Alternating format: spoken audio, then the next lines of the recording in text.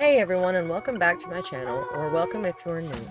I wanted to make this video because there are a few things I wanted to let y'all know that may be too long for a community post. Plus, a video may reach more subscribers than a community post. I'm going to try to not ramble, but we all know how much I like to do that.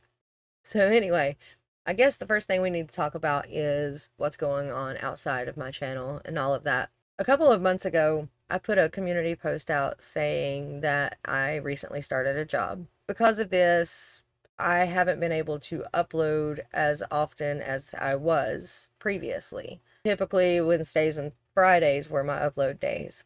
But I only get 2 days a week off, which many people do, but they're in the middle of the week.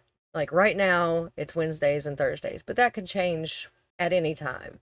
I do feel like there is a slight set schedule, but not enough to base every plan that I make off of. It could change in another month. Going forward, not this week and not next week, because next week is Thanksgiving here in the US. Week after next, I am going to start trying to upload on Thursdays and Fridays. It might not, again, it might not always be every Thursday and every Friday. It might be one video a week. It might be no videos a week. It's still not going to be as consistent as it has been in the past, but I'm going to strive for Thursdays and Fridays are my new upload schedule. I think I'm still going to keep it at 5 o'clock. Also, I wanted to talk about the 7D Legacy series. I'm just going to be honest, I'm bored of that series. The Newberry family no longer really excite me to play them anymore. I'm bored. I'm really bored with them. And that might have been because I think I was slowly starting to get burnt out on The Sims, which now that I have a job, I don't really have time to get bored now.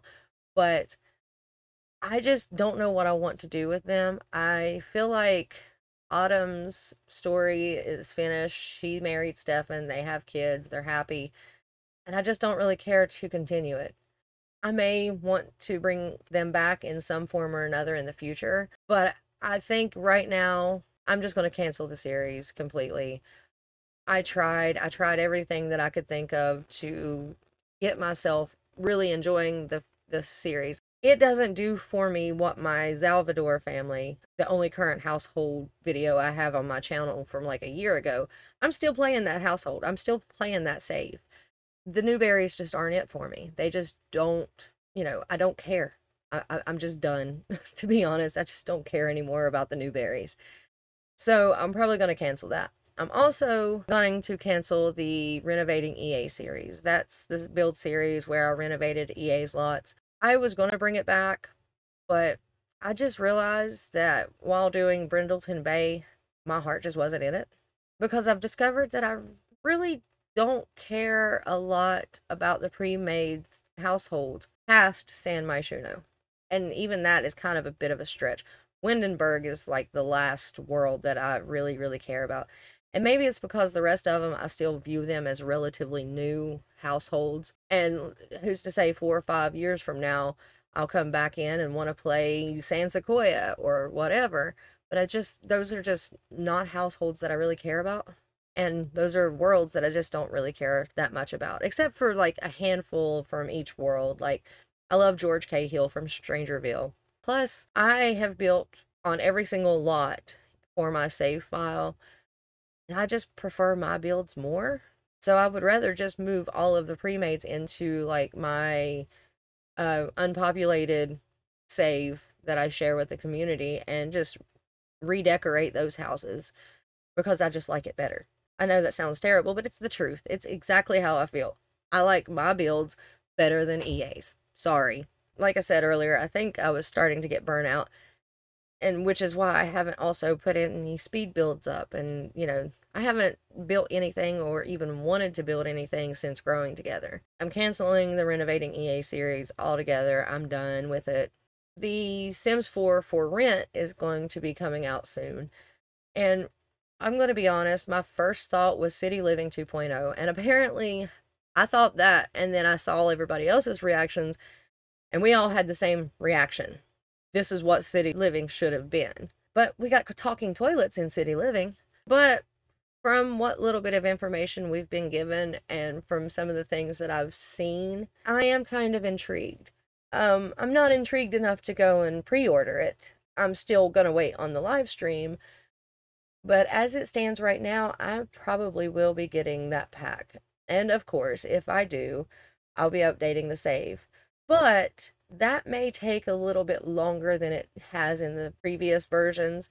Usually it takes me around roughly about a week to 2 weeks from when I get my hands on a pack to be able to plan it and build everything and make the, create the Sims and, their stories and all of that.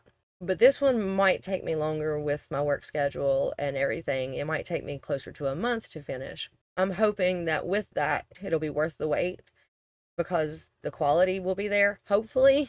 While we're on the subject of my save file, the residence overview that I do has really shown me a lot of mistakes and oversights that I have made in the other worlds.